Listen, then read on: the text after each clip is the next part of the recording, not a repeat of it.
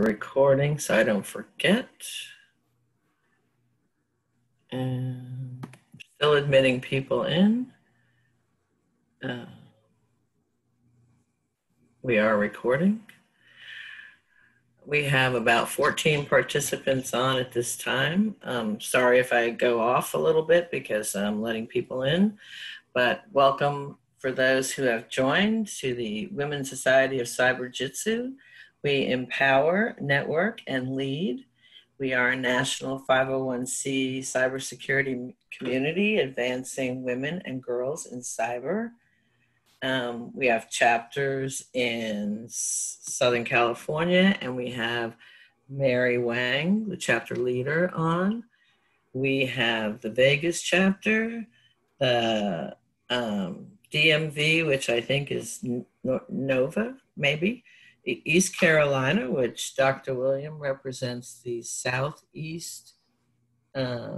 She's the Southeast Regional Director and supports East Carolina a lot, right? And Jacksonville, Florida, which is this chapter. Thank you all for joining. Atlanta, Dominique, you're providing the Zoom. Thank you. We have New York City, we have virtual, we have a new chapter in Dallas, Texas, just starting up. So great that we're expanding. I started this chapter in June of last year, 2019, I think it was. What year is this? And we provide hands-on training. I've had 2 workshops this year. One was in person and one was online, so that was great. We provide discounts on training. We have networking events. We had a Cyberjutsu Con, which was our first one for the year, and first one ever, sorry. And we provide continuing education, leadership opportunities, and of course, volunteer. It's a volunteer organization. So today, I'd like to thank the members who have joined, as well as some non-members. So if you're a non-member and you have time in the future and you want to join, there's lots of activities going on. Everything's virtual, of course.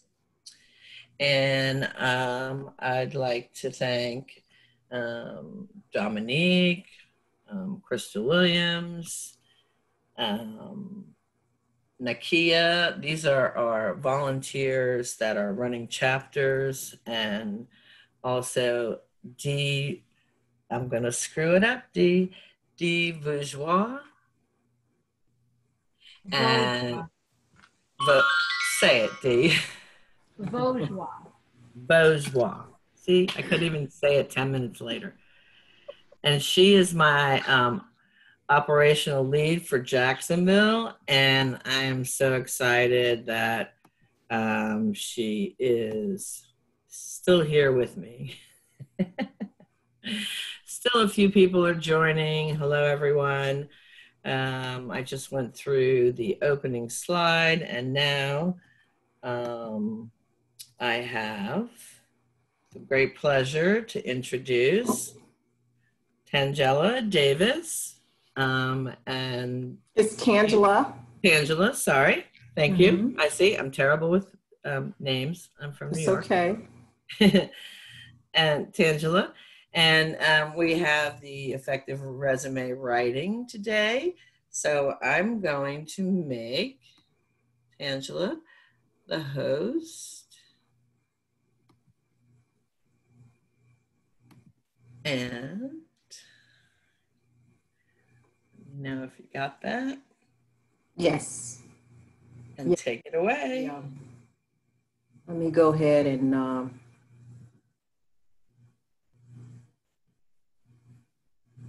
pull up my document.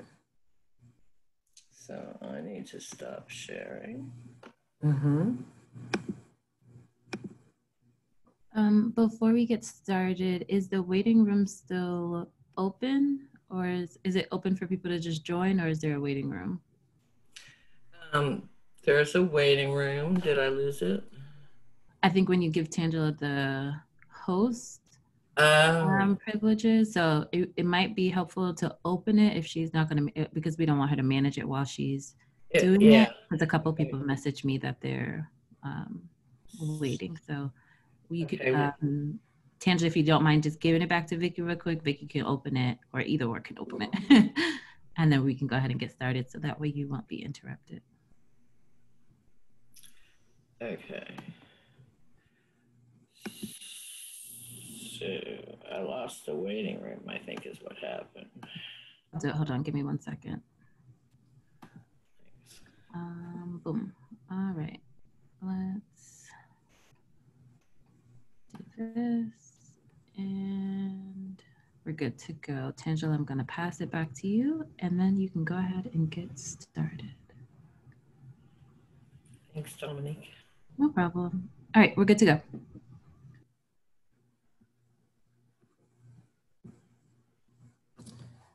Okay. Vicky, are we ready to get started? Yes, ma'am. All right. Well, listen, everybody, welcome to today's Effective Resume Writing webinar. I'd like to first thank Vicky and Crystal for inviting me to share with their members. And this is an area that is very near and dear to my heart. And just to kind of give you some background information about who I am, I'm Tangela Davis. I'm actually the CEO of Trinity Strategic Consulting. We are an IT consulting firm, and we've been in business for 17 years. We're located in the Charlotte, North Carolina metro area. My former life prior to owning my business, I was an HR executive in corporate America. I spent a great deal of time in commercial real estate as well as financial banking industry. And we did just a ton of mergers and acquisitions in both industries. And so HR and IT is in my blood because the work that we did consisted primarily of HR and IT. And so cybersecurity, the security of our infrastructure and things of that nature. And I oftentimes laugh because the earlier part of my career, I was all of the above, HR and IT, for the various locations that I was affiliated with. But nevertheless, when I started my business, it started out with business HR consulting and quickly morphed into IT, pure IT consulting, because our client needs, it shifted. And so what we do today is support our clients with mobile app development, things of that nature. And so we came into 2020 big time, where there were massive layoffs, actually larger than what we had experienced with 9/11, which obviously for those of you that were old enough to remember that date, there were massive layoffs that occurred during that time. However, due to COVID-19, we're seeing it was a global impact, not just a United States impact. So because of my HR background and understanding and having done end-to-end recruiting from the C-suite CEO all the way down to the janitor, I understand the nuts and bolts of what hiring managers are looking for, as well as what it takes to really build out a high quality resume. And so what we did in our practice, we expanded our IT technical services to include resume writing services in our business. And what we have seen, where we thought we were going to get quite an influx of those that were downsized as a result of COVID-19, ended up being executives and professionals like yourself who were interested in getting their resumes revamped. So that is who our target is, because that appears to be the greatest need. And I will also share with you, and we're going to get into the mission and the objective of a resume, but we're not a cookie cut resume company. When we'll talk about the objective. So the thing that I'd like for everyone to hopefully walk away as a result of this webinar is to understand the true value of not only investing in yourself, in your career, by ways and means of your resume, but just truly understand how powerful the resume is for you. And I can speak not only because we do this in the business, but because I personally adopted what I'm about to share with you, not only in my own career, but also this has been passed along and shared to those that I love, and they've gone on to be extremely successful in their career. I'm not saying the resume is what made them successful, but you're going to understand in a moment what the resume does enable you to do as it relates to your career and your lifestyle. So without further ado, before we kick things off, are there any questions? Because one of the things that I'd like to have this session be is an open forum where you can engage and ask me questions. Obviously, at the very end, there's going to be time enough for you to ask just about any and every question that you desire to ask. But as we are going along and having our discussion, I want you to feel comfortable and informal and just engage and ask me questions as we're going along. Are there any questions at this time? I'm good. I see everybody's muted, so. Right. But I'm looking forward to it. So sure, let's go. All right, well, let's get started, everyone. Okay. The first thing that I want to get started with, and my presentation is moving slow here for whatever reason.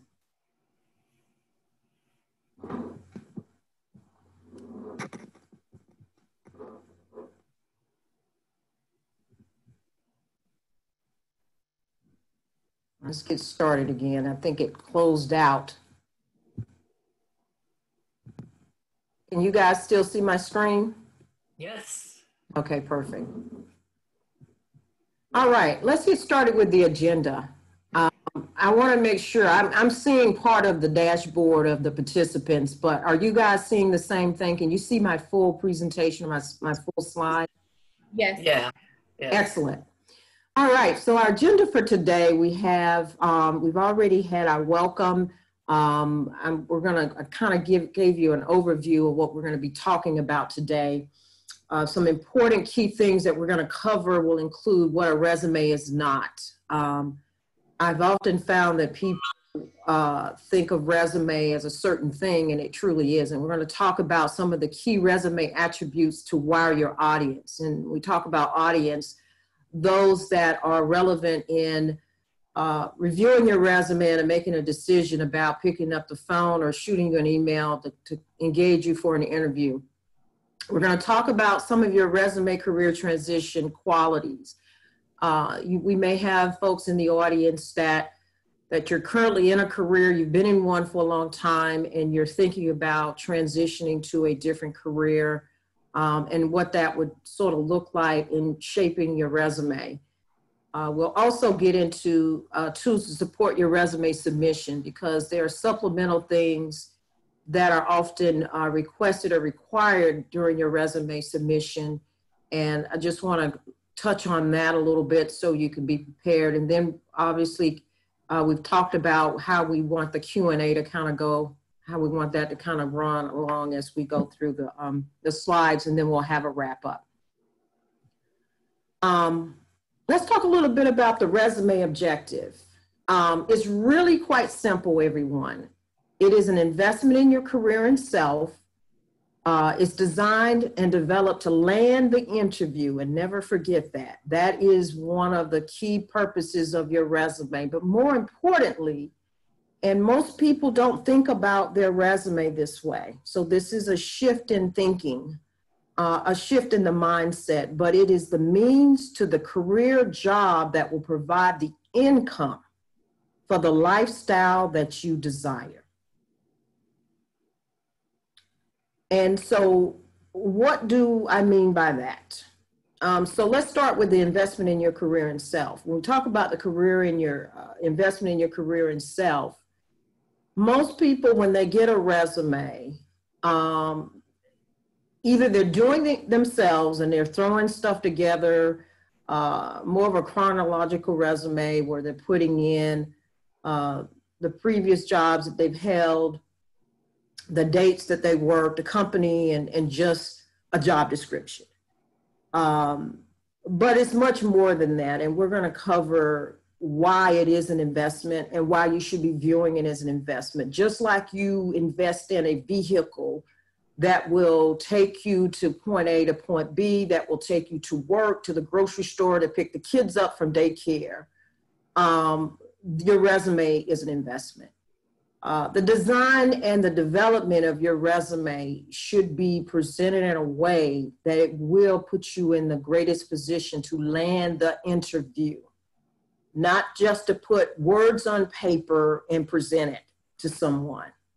And then when we talk about the means to the career and job, I'd like for you to think of it this way.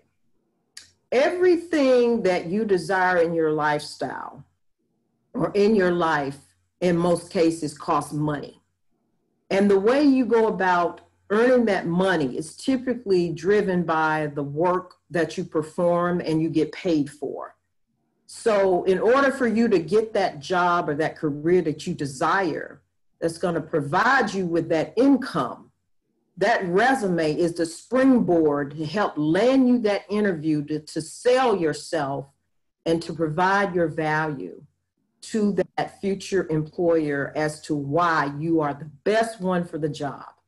And so that's how I want you to begin to think of this. Just like you may invest in trainings, just like you invested in your education to go to college, all those things, your professional development, you should be investing in your resume. And so we'll talk too that the resume, the high quality resume, it can't be done in a half an hour. There is a lot that goes into it. And we're going to talk about what some of those elements are. Let's go ahead and get into what a resume is not. And I've mentioned some of this already. A resume is not a job description with just listing your responsibilities. How many of you, and you can speak up and engage with me on this, how many of you feel like your resume right now is a job description? And don't be embarrassed. Few people are putting in the chat, guilty. Let's see if I can get. I definitely would say somewhat. Let's see. I think it's gonna interfere with my. I'll call it out. Some people said it's got sort of a combination. I think most people are saying guilty. I'm looking at it now. Yeah. Some says a combination of both. Agreed. I have to tell everyone that just about all the resumes that we've seen or come through have been a job description. And the thing that when we talk about a job description, most resumes include what you were supposed to be doing in your role. Also, a resume is not an autobiography. How many of you have seen resumes where it seems like somebody is telling the story about their entire life? Yeah, right? Yeah. Yeah. I see an overwhelming yes here. Also, guys, it's not about your aspirations. It's not about the employees. They don't care about they hold the key to your dreams. They care about you holding the key to their dreams. And that is very important for you guys to remember. It is, yes, it's about you in terms of your value proposition and what you have listed on your resume, but it's by design that value is all about how are you going to help that company, that employer, accomplish their aspirations and dreams. Because at the end of the day, when you help them do that, it's going to be an automatic win that your dreams and aspirations are going to come true too.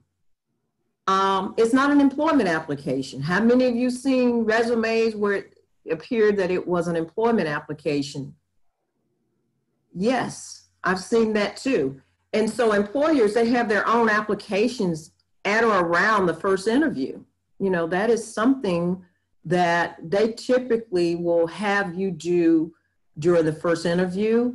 How many of you have seen where, oh my gosh, I have to do this application. I've already submitted information about my resume already, and they want you to put it in again because it becomes a legal binding document as it relates to that you are testing that what you've shared with them is true. And so that is one of the things that, you know, we see as well. And then a list of actions. I see someone's laughing because they know some of this stuff that we're covering is true. A list of actions, you know, where on the resume, you may just have actions, but there's no rhyme or reason as to why. It muddles the unique story of your career development and the journey of your career. So it's just like persuading someone to see your point of view, to see your position. You have to create a compelling story as in terms of who you are and why that employer should really consider you. Any questions about what a resume is not? We have any questions from anyone? And Vicki, I know you'll let me know if any questions show up. I have the chat box open, but I don't want to be distracted by that either.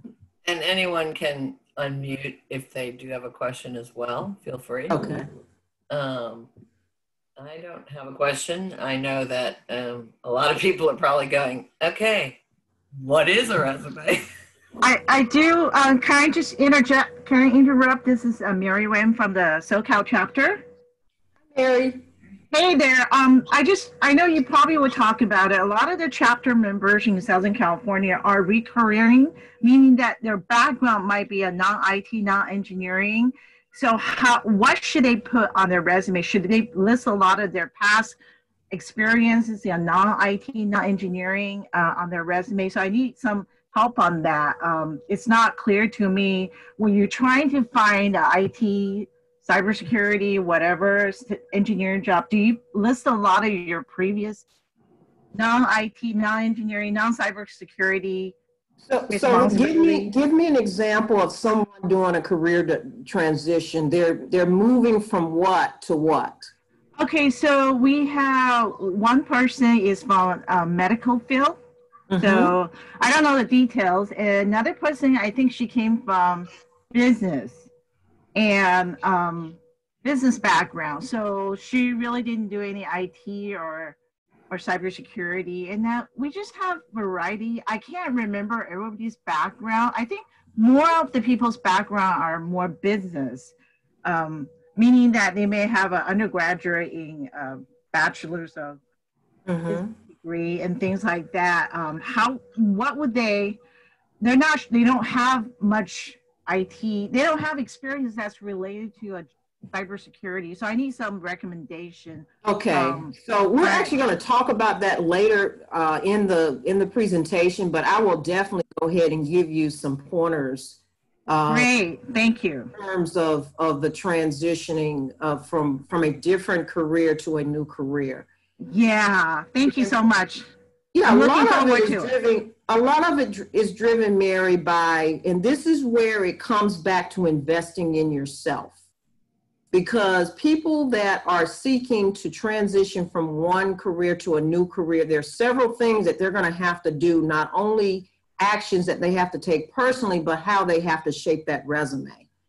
And those actions would be that they need to look at seeking out projects in their current workplace that would allow them or enable them to get some hands-on experience in that new or in that space they're seeking to go into. That's one option. Another option is for them to do an internship somewhere. And so that internship may mean it could be paid or unpaid, but they have to keep in mind what the objective of the action that they're taking, what the end result is going to be for them. They have to keep that mission and that goal in mind. Another would be for them to get involved with a group that is currently, it could be a professional association or a group designed for the industry that they're going into. And then obviously getting that education, getting the learning that they need to become an expert as much as they can and learn as much as they can about it. The other thing is they could also build out a blog. And the blog would help them to kind of constantly be, referencing that subject matter. They become a subject matter expert. There are things that I often tell clients in this space. We can learn anything now. YouTube has enabled us. Even my mother uses it.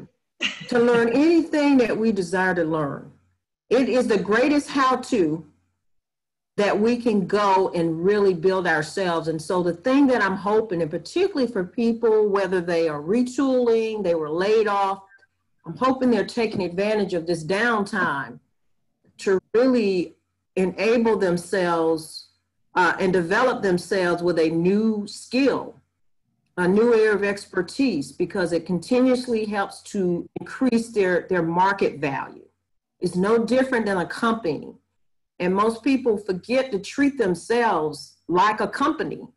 What you see companies doing is what you should be doing for yourself to keep yourself marketable. That is extremely important. Mary, did that help you? Yeah. Okay. Yes. Thank you. I'm busy taking notes so I can share with the chapter members. So yeah, okay. I get it. All right. Thanks. But there is a question. Just to get into the internship, it's very competitive. So internship still requires a resume, right? So unless it's not paid.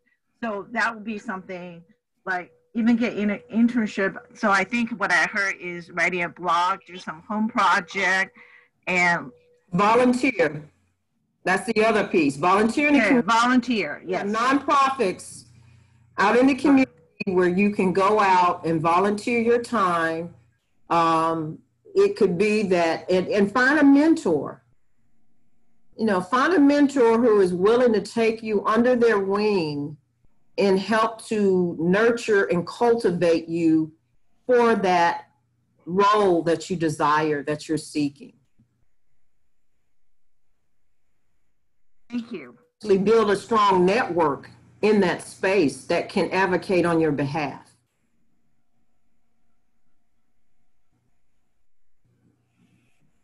And so what that means is, and now, because you guys are getting ready to get some real wisdom from me that you haven't paid for yet. But you have to be very strategic when you're building your network.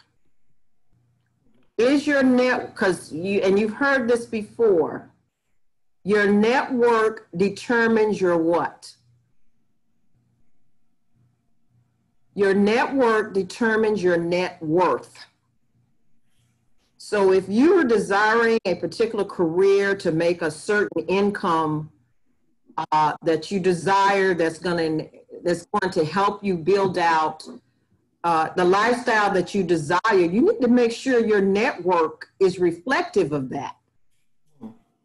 That's not people that are not decision makers, that are not influencers. You need people that are pretty powerful hitters that's going to advocate on your behalf. Great point. Might mean you need to navigate in different circles.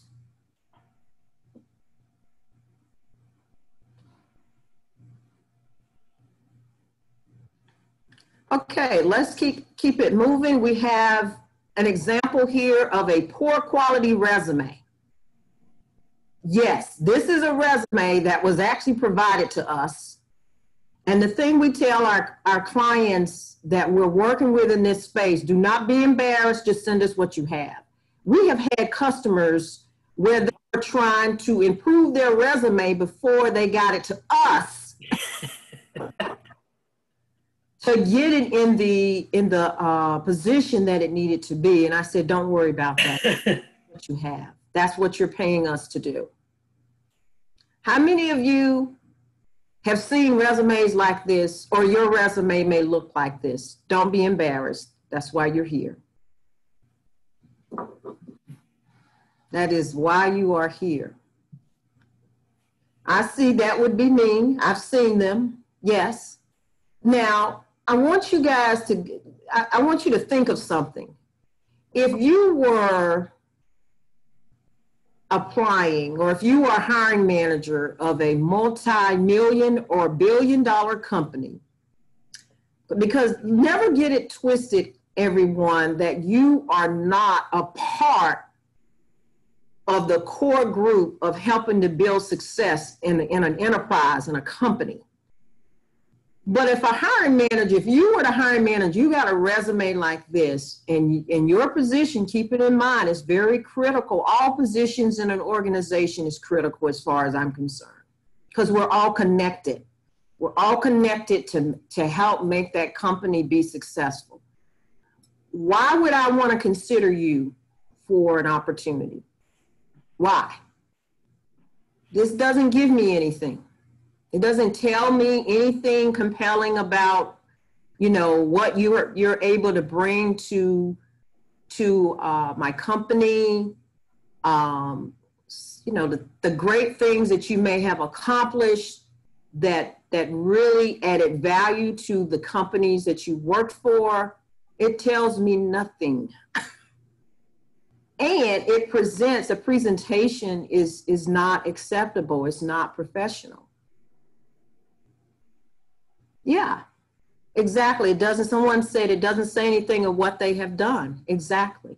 But yes, this was a resume, and this resume, as an FYI, they are manager in this position. The resume we're looking at is a manager's position, and they wanted to move into a director role. Yes. So I wanted to show you an example. So let's go ahead and move to the next one. Let's talk about key resume attributes, because this is where the rubber meets the road in terms of some of the, when you're building out a resume, some of the key things, and there's a couple of things I want to mention to you guys. What we're talking about today is not everything that we do in our practice to build out that resume. There is an art form for designing and developing a high quality resume. But I'm sharing with you some of those attributes that we have found to be very instrumental for building out that high quality resume. What is not mentioned here is the content and what goes behind these key elements, these attributes, which is where the that's where the meat and potatoes are really driven.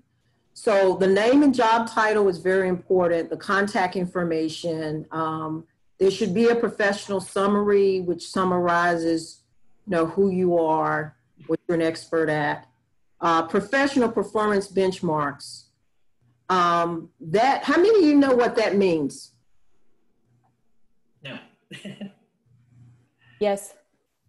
What is professional performance benchmarks that you rarely see on a resume? For instance, if you're in sales, you could speak to how often or how much you attained with respect to a benchmark that was set by the company, say 100% sales, 150% sales over a certain amount of time. That's exactly right. So here's where people miss the opportunity to really advance their career and success. They don't track their performance benchmarks, and they don't track their accomplishments. And if you've had and oftentimes because you haven't done that, when it comes to times like this where you need to get your resume refreshed or you are doing a career transition, you have nothing. Well, we come in and we kind of implore you to dig deep. We have you go places you've never been before to do some deep reaching. That's a part of our process. But the benchmarks are extremely important because that demonstrates your capabilities and accomplishments, especially what you may have done throughout your career or the company that you're working for. Your professional experience, that's your expertise, but it's not a job description. It is an area where you would, speak highly of yourself in terms of what you are known for, that you may have been promoted into a new role, that you may have been a quick study after a short period of time. And then you start going into things like, what problem did you solve for your employer? What action did you take? And what were the results of that? They're not looking for a job description. They're looking for meaningful things that you have accomplished in your career that can then be value added to their enterprise. And more importantly, when you're shaping those things, make it very relevant to the position you are seeking. And we're going to get into about targeted resumes, because I know the other resumes that are floating around out there.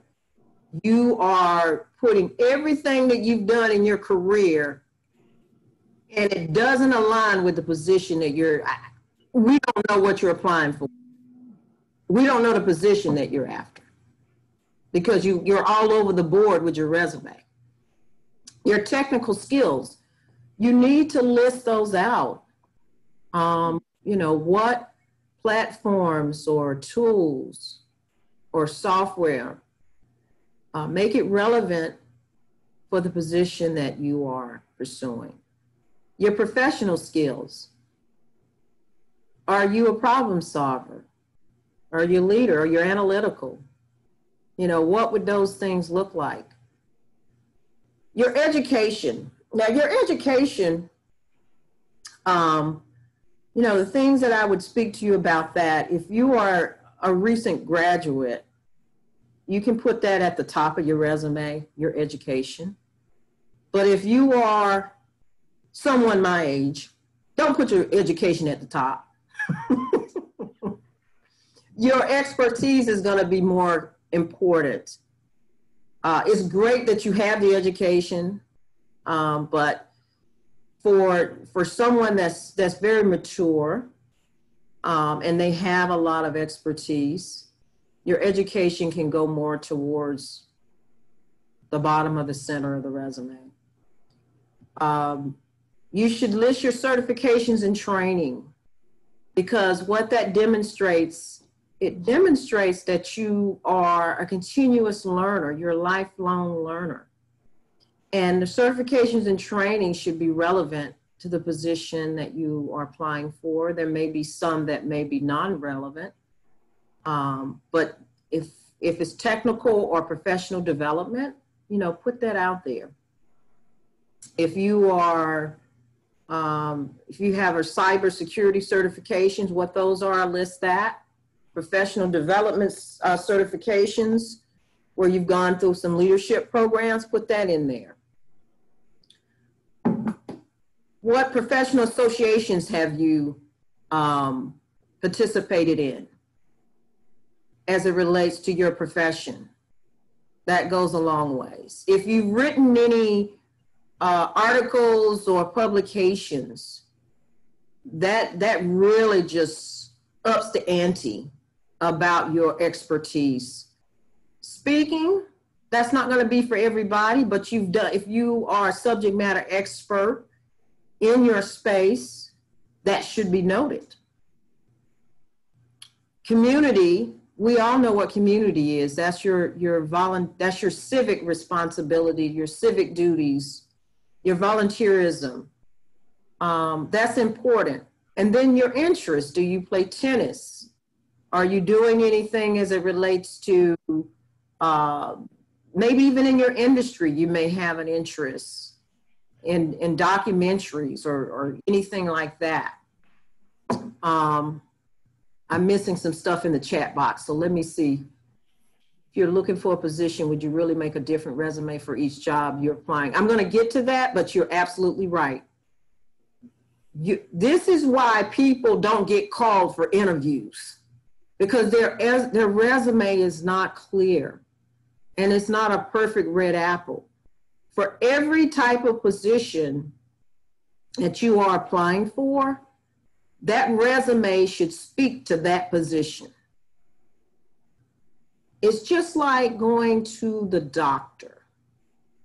If you went to see your doctor and he examined you and he gave you a diagnosis that was all over the board, what would probably be your first thought?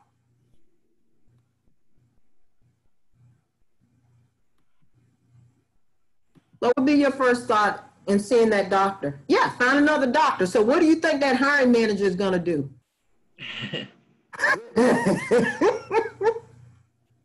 They're going to find another resume that speaks to that perfect red apple, right? Somebody said he's confused. Exactly. Find another candidate. Exactly.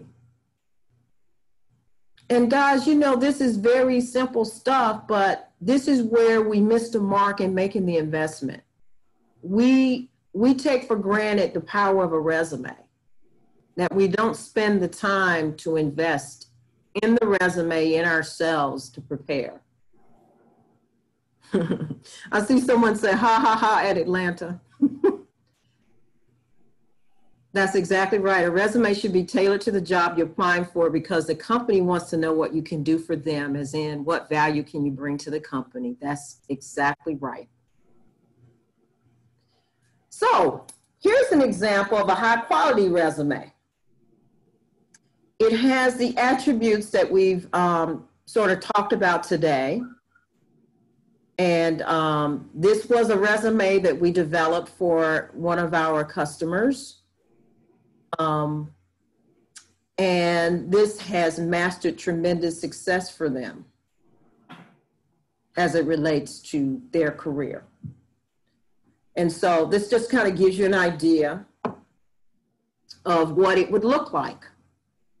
It's pretty easy to flow. The flow of the resume is there. We actually did design the layout of the resume for them based upon, and I will tell you, as it relates to that, we actually spend time building out a profile, and that profile is not just based on those attributes that you saw.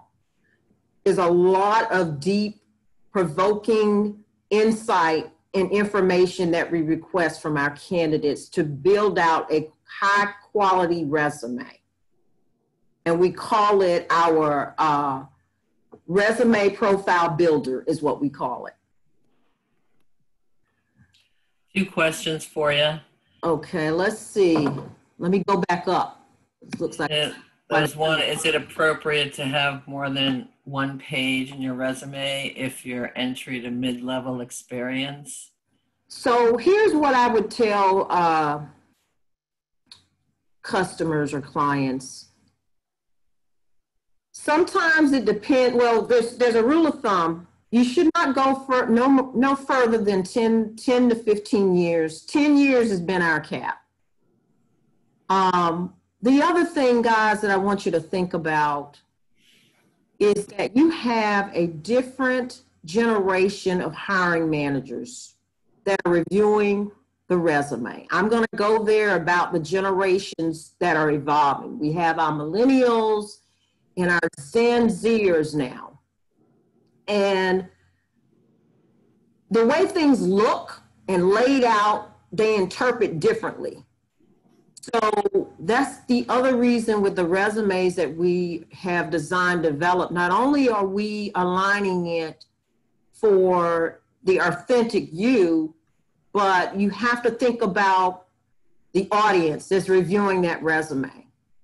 And so for the most part, they don't like long and laid out. If you're able to get away with 2 pages, that's great. The resume that you just saw was someone that had been in the industry for a while, and they ended up going into 3 pages in terms of their background. But 2 pages is great because the people that are reviewing it, they're looking for the key things that's going to jump out to them, that's going to motivate them to want to pick up the phone and call you in for an interview. So someone asked about entry to mid-level experience. I'd say 1 to 2 pages is definitely appropriate. What's the other question? What are your thoughts on including a small professional headshot on the resume and or text color blocks? I don't have a problem with that. Because the generation that they are very sociable. Wouldn't you agree? Yeah, very. That are moving up the ranks now, that are decision makers, they are much more sociable. And so that is one of the things that we want to make sure. In terms of the photo or the professional headshot, my rule of thumb for that is to either go ahead and be professional or business casual. It depends on the role. And what I would say to you, for whatever organization that you are applying to, you should know what their culture might be. Right. Do your homework to kind of figure that one out. You know, would it be appropriate? And we know if most of us are in IT that's in this webinar, most of our folks are business casual or, you know, a level below business casual, but at least business casual. See, somebody asked, what about the ATS? Okay, ATS, what is that? Applicant tracking systems. What is it now? Applicant tracking systems. Okay, applicant tracking system. That throw out your resume when it doesn't conform to what they expect to get. Okay, so what you have to do is, based upon what you have as your resume, there are 2 things that these ATS is how they work. You're going to upload your resume, and it's going to pull information based upon the position that they're served. The keywords is what it is they're looking for. So obviously your resume will have to be built around the keywords. So some of the things that you need to have, once again, this is why I say it's work in building out a high quality resume. You're going to need to know your current job description, your future job description. That's going to help you identify some keywords. So that's very important for you to have access to those documents. And then when we talk about certain formats in terms of the ATS, you need to make sure that you're pulling, if it's an ATS where you can pull information or you're building information into their database, you need to do that. Just lift it from your resume and put it in there. Yes, it's work, but if it's the position that's going to get you to the income that you desire to have, you do the work. Let's see. Resume career transition qualities, we've kind of talked about that already. We talked about relevant work experience. That would be listed on your resume. We did a resume for an entry-level person who had graduated from college. They actually had a strong internship background for the area in which she was desiring to go into for the position she was pursuing. And that's what helped her. We put that relevant work, because her other work experience, we made the skills transferable based upon the profile that we had built out for her and the information she shared with us. But one of the things that we did, we put the relevant work experience at the very top, at the front. And then we went into her professional experience. So the relevant work experience for her were those internships. She had about 3 or 4 of them over a 1-year period of time. And that was relevant. You know, we talked about work projects, education, sharpening the saw, internships, expand your network, volunteer, the resume qualities and building out the resume. You're going to have a hybrid format. And so that hybrid format is going to be a combination of your current role in terms of your accomplishments and problems you solve there, and then any other transferable things that you did in your current role that would resonate or align with where you're going into your new role. You will include an objective. You need to indicate that in the objective, what you're seeking. You're going to add the skills section, which for us, that's an automatic. That's already included.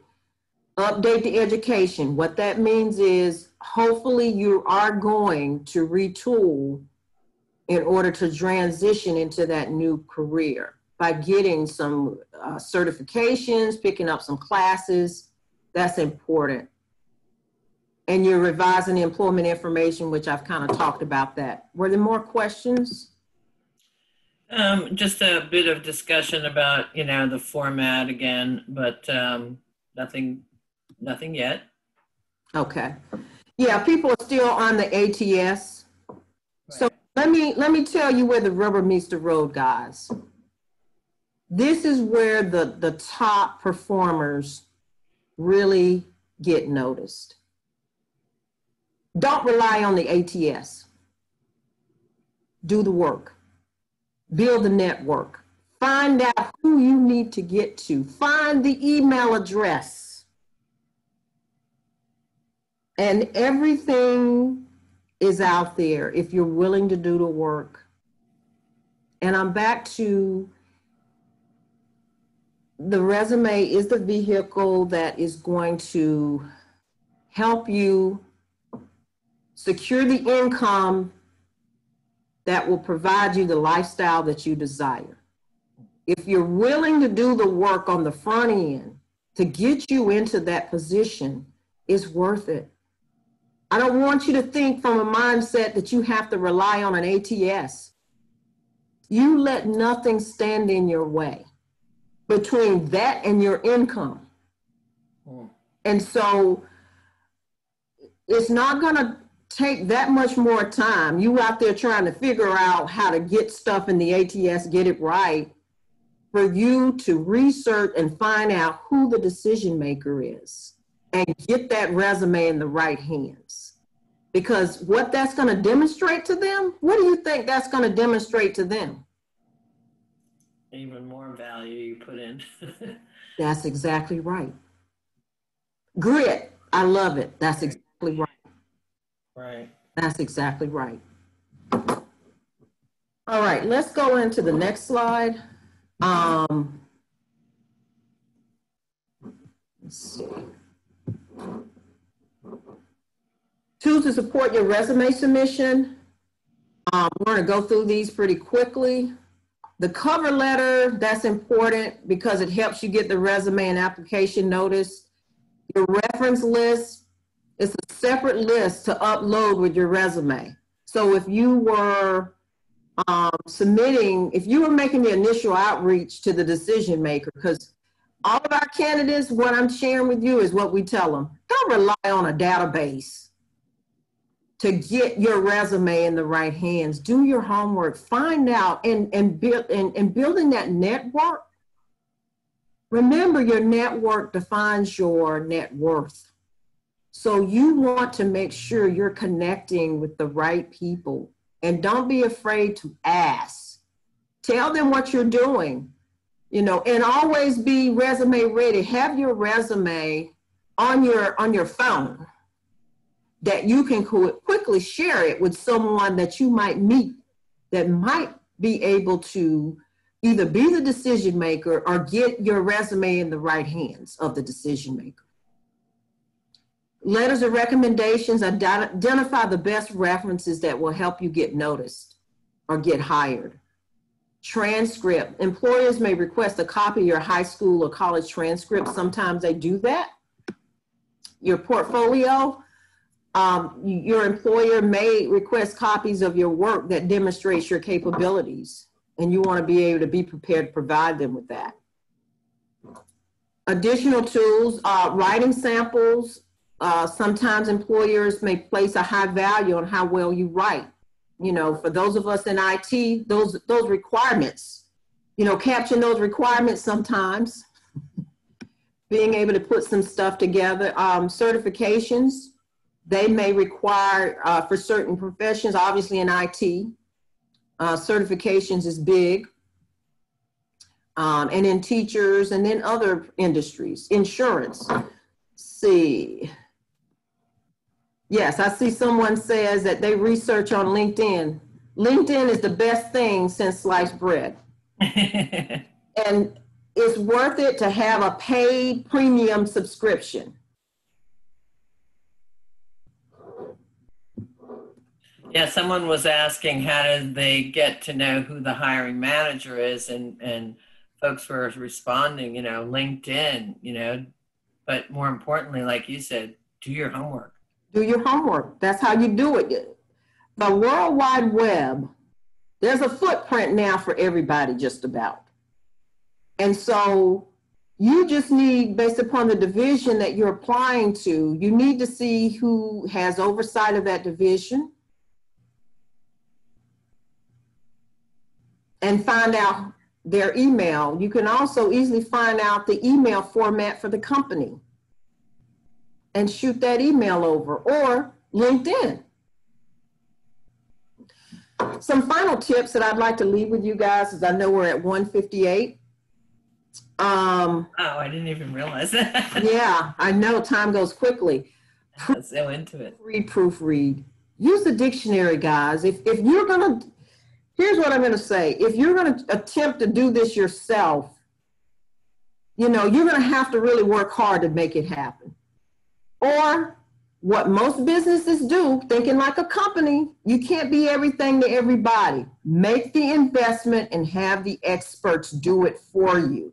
They know what to pull from you, and they know how to wordsmith your resume to resonate with the hiring managers and to get them in a position to pick up that phone to call you for an interview. Resumes must be targeted for the position that you are seeking. Recruiters and hiring managers immediately recognize the perfect red apple. They go on to next when they see the perfect red apple, and that's what they're seeking. That's why your resume can't be all over the place. Already mentioned to make the investment and outsource if you're unable to develop a high quality resume. And resumes are an investment in your career and self.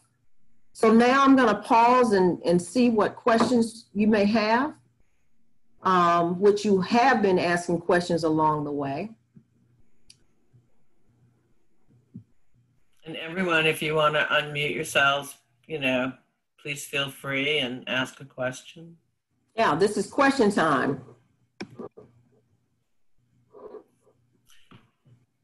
Does your company have resume packages? Yes, we do. And our packages include the resume. We can do resume, cover letter. We also have a one-pager resume that is more in line of a dashboard. When you go into the interview, whoever you're interviewing, they may not have your resume on hand, but we create like a quick dashboard of who you are for that one pager for you to hand over to them.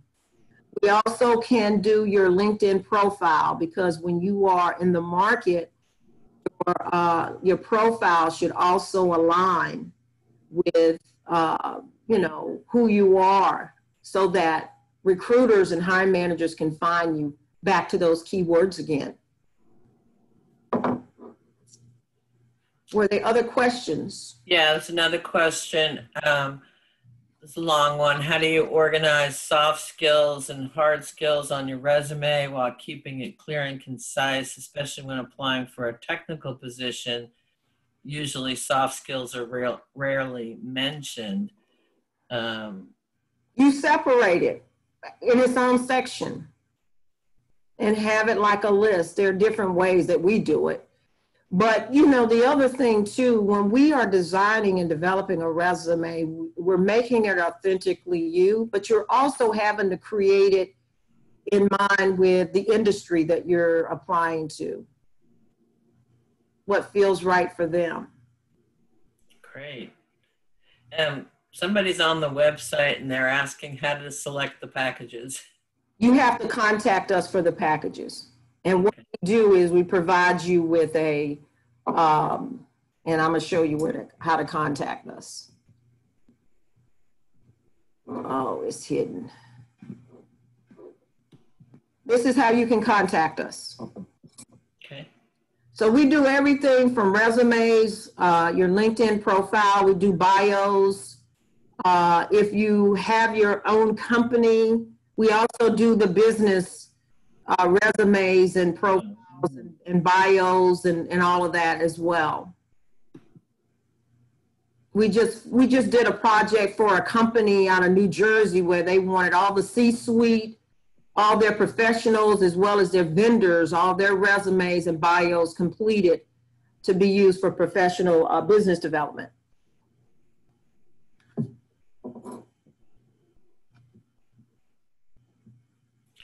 Wow, thank you. Mary, go ahead. Yeah, I just have a comment. I know that my employers made it very clear, your social medias, they look at your social medias stuff, meaning that keep it, you don't want to have a picture of yourself, wild parties. I don't know. I mean, the recruiters still look at your social media profiles or whatever. So I just want to make a comment on that, because my interns asked me, what if somebody posted them a picture of they were partying or this and that? My advice to them, just, don't post anything you don't want anybody can see, or make it private if you really don't want anybody to see it, because I know a few companies, at least I heard, they do look at your social media profile. Yes. Right. Yes, so they maybe, do.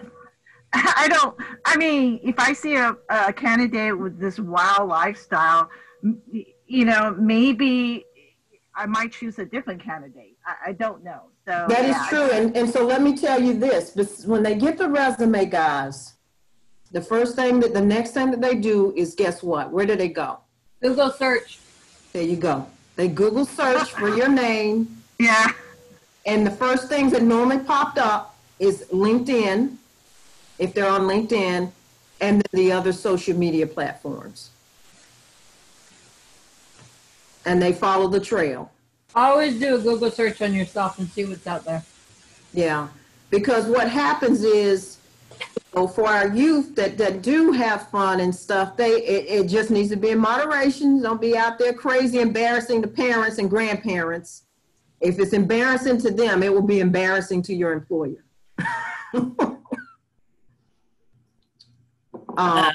There was just one more question that I think we have time for, and that was, if you don't really qualify for all, we have to meet 100% of the qualifications. No, we don't. But this person asked, how do you tailor your resume for a job for which you might not meet all the qualifications? You have to, it's back to the job description of the current role that you're in and your future job description. That future job description is going to help you shape some of the content, at least to get the concept of how you need to shape your resume to meet that position need. And so the other thing that you need to do, and this happens a lot, guys, sometimes you will, depending upon the position that you're going into, have to tweak your job title to align with the position you're going into. And you have to talk to your reference and coach them. Hey, I'm seeking to go into this position. Here's the resume I submitted. I need you to confirm or validate that this is what I did. And let me tell you, if they are about wanting to help you in your career, they will do it. And if it is something that, and this is the other thing, people want to help people be successful. So in most cases, the ask is what's the most difficult, not the fact that your reference will say no. They will say yes, they want to help you. And you're not going to list a reference of somebody that's not willing to help and validate your work, right? You want to use a reference that's going to help you get in the best position to be hired.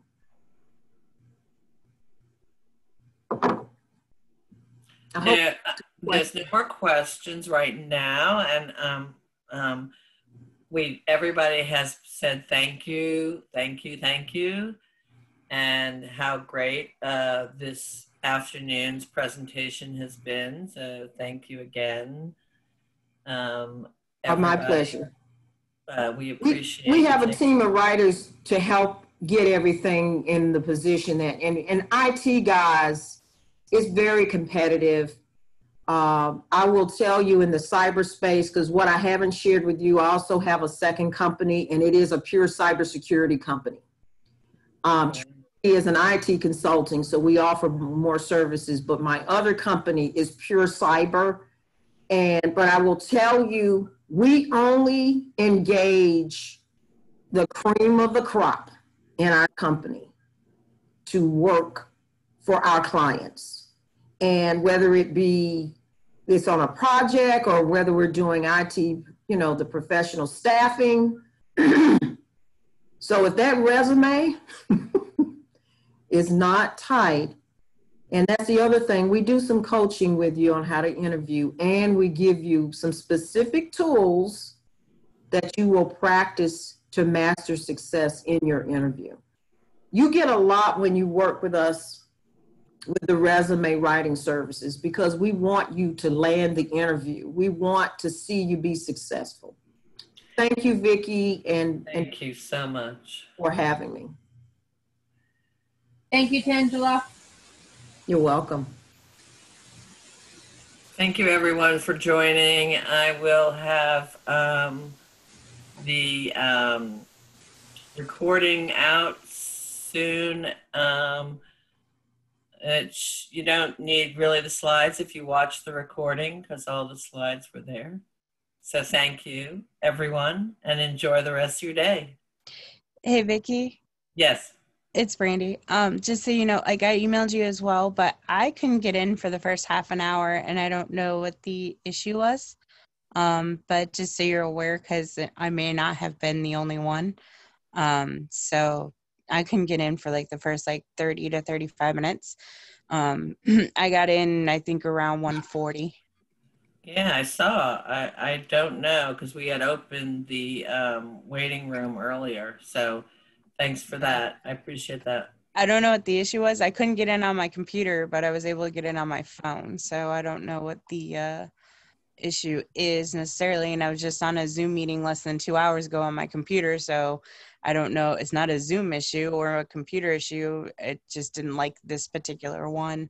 When I tried to type in the passcode, it was saying that it was invalid. So, but it is recorded, so please, I'll send it out, and please enjoy as you desire. Yeah, I was just going to give you a heads up that I couldn't get in, so I don't know if maybe that also means other people couldn't either. It was just telling me that the passcode was invalid, so just a heads up. All right. Thank you so much, everyone. Have a great day. Really enjoyed the presentation. My resume is like 4 pages, but we won't go into that. Mine sounds like it's time for a redo for you, Vicki. I just can't let go of the, 25 years. So. Oh yeah, you have to let go. That's okay, Vicki. Mine's 3 pages, so I know exactly where you're coming from. And unfortunately, I've done that much stuff. I mean, that's the thing is, like, I was actually talking to a recruiter the other day, and she was like, well, she goes, you're one of those people where a 1-page resume is never going to work for you. And I said, I know. But it's just because I've been to too many places. I've done too many things, too many contracts, and just you get to a point where you can't fit it all into a 1-page resume. And I mean, I can maybe condense it down to 2, but it means pulling a lot of stuff out and rearranging, and it doesn't mean pulling a lot of stuff out. It's just building your value differently. Yeah, but I've tried to, I can do it for other people, just don't ask me to do it for myself. Yeah, I can sit there and write people's resumes all day long, just don't ask me to do mine. Yeah, you have to build your value. We do doctors and lawyers and stuff, and doctors and lawyers, they do the speaking and publications, research publications, and I do that too. And I've been a VP, and I've been a director, and I've been a department head, which is why I have so much trouble finding a job now, is because they're looking at me like, okay, well, you own your own company, but you're looking for a full-time position. I'm like, yes, I am. And then they automatically just overqualified. That's the first words I always you have to shape it a certain way, because you're going in and how you think it should be. You're not going in thinking about what the employer wants. Yeah. That's where most people that try to do their own resume, that's where they miss the mark. They're so zoned in their own space and world but they're not thinking about what the employer really wants. They're really not. You don't know. They're not. How would you know unless you connected with someone who can give you the inside story? Yeah. Yeah. But that's typically the problem, because I had this same issue with our clients that were like the doctors and lawyers and that caliber, and it really took a moment for them to they didn't get it until they saw the final product, and they were like, oh, because when they gave it to us, it was like 16 pages. Oh, good. I don't feel. Well, I ain't that bad. I'm only 3. Yeah, theirs was 16 pages. And granted, when they go through, when they went through our resume profile build, because we get in deep, we're getting to know you on a very intimate level to build out an authentic resume. And when we saw, the reason why our resume was so, we're going to have to reshape it differently and be able to still send the same value, the value that they need to see. But there's a way to do it, Brandy. I mean, maybe I'll have you redo it, because I've had 5 different resume agencies try to redo it, and every time they try to redo it, no matter how we do it, it always ends up being 2 or 3 pages. And I've gone to 4 or 5 different professional resume groups, and it just does not. Well, 2 or 3 pages is not a bad length for a resume, Brandy. I mean, okay. You didn't say 16 pages, 2 or 3 pages. No, I said, mine's 3, I think right now, the one I'm using, and it's just because I got to do all that stuff, plus because I've worked in both Agile and Waterfall, and everybody's, either on one or the other. And since I've worked in both, it kind of becomes very interesting, because I kind of believe in a 60-40 ideology. I think you should do 60% Agile and 40% Waterfall. And I have found that it works, but, you have to figure out which end of the spectrum they're on, whether they're Waterfall or Agile. and then kind of That's show right. them why one does not necessarily work all the time, because it doesn't. It's not possible to make That's them my all work. point. You have to get the mission of the resume is to Mhm. get the interview, which you have to be the perfect red apple. And you know, Yeah. a part of our coaching is the other things that you can sell yourself on once you get in the interview. That's the other stuff that we coach you around. And a lot of those interviews, your behavior interviews, we have tools to help you prepare and practice for that. And every person that we've done a resume for and gone through that process, they've landed the job. Yeah. And I'm seeing a whole bunch of chat things too. It seems that a lot of other ladies are having some of the similar issues to my issues, which is what I kind of figured, which is why I said anything to begin with, is because I figured I can't be the only one in my shoes. And one of the comments somebody made was, oh, well, you know, it probably means they don't want to pay you what you're worth. If they didn't see the value on your resume, that's the Yeah. other problem is And if it's not a perfect red apple, they're gonna Yeah. move on. I mean, that's just the bottom line. This is why you can't create the resume. You have to be authentic in yourself in terms of the development. Yeah. But you have to remember you're creating it for the company. Mm-hmm. So that you are that perfect red apple. You are the pick of the litter. You can talk about some of that other stuff when you get in the interview in terms of that other value. But until that time, you are the perfect red apple. Tangela, Have to be on paper. Tangela, that comment was based on being told overqualified, and I know that I'm one that gets told I'm overqualified on a regular basis, and that does mean they don't want to pay what they know I'm worth, so they just tell me I'm overqualified. But what that also means, you weren't the perfect red apple. So I did bumps and bruises. Did you look at their resume? Did you look at their job description? Mm-hmm. And did you pull out, you know, your expertise to align with that job description? Oh, I do every time. I actually do every time. I adjust it. the other problem is Yeah, there's a reason why they're telling you you're overqualified, because if there is a certain, and the other thing, did you change your job titles? Some of your job titles, like I mentioned earlier. No. Yeah. I mean, if you want the job, you're going to do what they are expecting to see on paper. That's just the bottom line. You can get in the company and do all the other stuff later, but you got to land the interview and sell yourself and be able to get the job.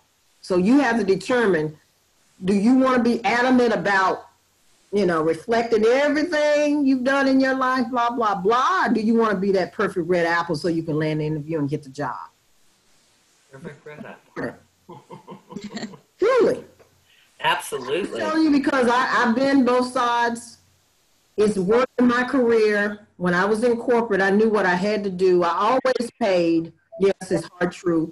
I always paid. Before I became an expert in knowing about resume writing and what it took and understanding the process, I made the investment because I knew that I was not going to be able to adequately be objective and given what that company needed in order for me to become that perfect red apple. And every time I made the investment, I moved up the ladder in my career. Wow. Hey, Tangela, I have a question. Yes. And the same remains true for the people that we've helped and even my daughter. And I'll give you an example of my daughter. And I know we're over our time, but she's in cybersecurity. My daughter did an undergrad in pre-law her last semester. I don't want to be an attorney. I want to do cyber. Last semester of undergrad. I was like, how do you think you're going to get into grad school with a pre-law degree to do cyber? I said, well, this is our strategy. You're going to do an internship. Your last semester, that's what you're going to do, all internship in this space. So she applied for, let me see, Apple, you know, some of the big boys, VF Corporation, they chose her. And yes, she was in the Air Force and she'd done IT in the Air Force. But what I'm saying to you guys, every resume I've done for my daughter, she got the job every single time. Every single time. And it's about the perfect red apple. When she switched over to get that internship, as much experience as she's had, before she got that internship, we had to make it the perfect red apple. Once she got the internship, she got into grad school, did cyber, got her master's, and then she was able to get a job with Accenture. Now she's with one of the big banks, and every time we've done that resume, she's gotten a job. So I'm just saying, guys, what's more important to you? Getting a job, getting paid, or being all about who you are and what you've done. Wait until you get in the company and they realize that additional value that you have. But until then, resume, perfect red apple. That's Well, I was the going to money. say, Tangela, on that note, I think the other thing that we have often abutted, and I'll say this because I'll say this, I just got the 2020 Woman of Influence for Jacksonville. And the other 20 recipients are all women who are in the tech industry, who are higher leveled. And what we have seen, and after talking to the other 20 recipients, is there's just a lack in Jacksonville of senior level positions. And I think at this point, it will become less of an issue because we're doing that. And because there's such a lack of them, not only is the competition ridiculous, but like what we have seen is they almost never pick a woman for the position. That is the other problem here in Jacksonville. And, I'll level with you and say it. And, people don't want to hear it, but it's still the good old boys town. And I think the problems have continued to persist, and people like Crystal Rivers, who's talking here, she had to move away to get a position. And, and for me, I would have been hired a long time ago if I was willing to move.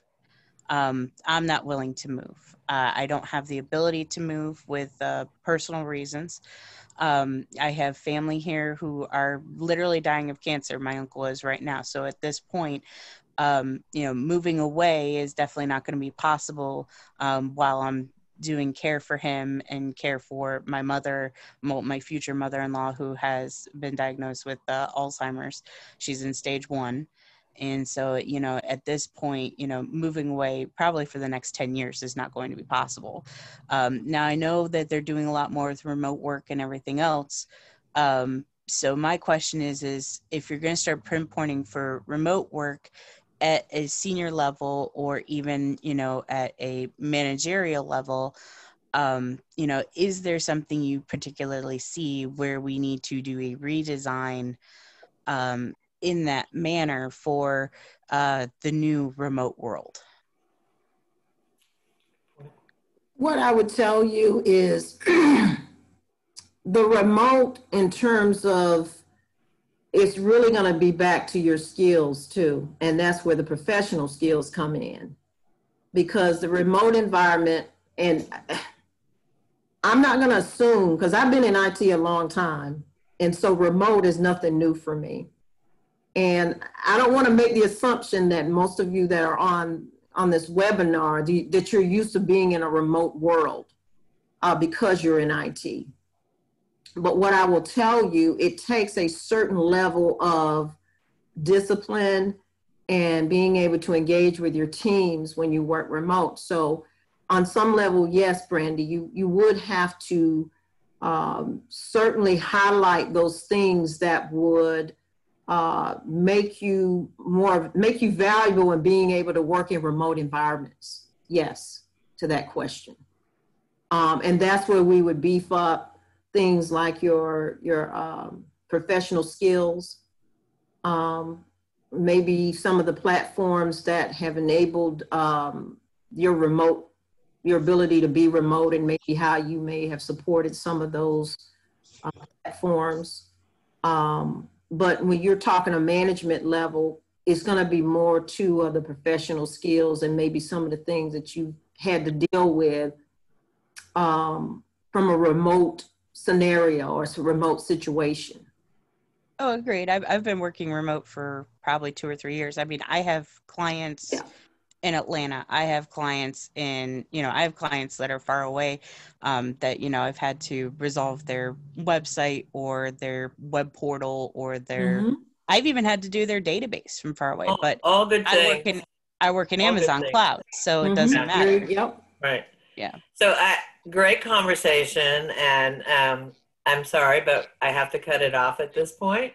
Thank you so much for being a great presenter. Everyone loved it, and we thank everyone for their time. Have a great day. Thank you, Vicki, for having me. Thanks, everyone. Enjoy your weekend. Thank you. You too. Bye. Bye. Thank you. Bye.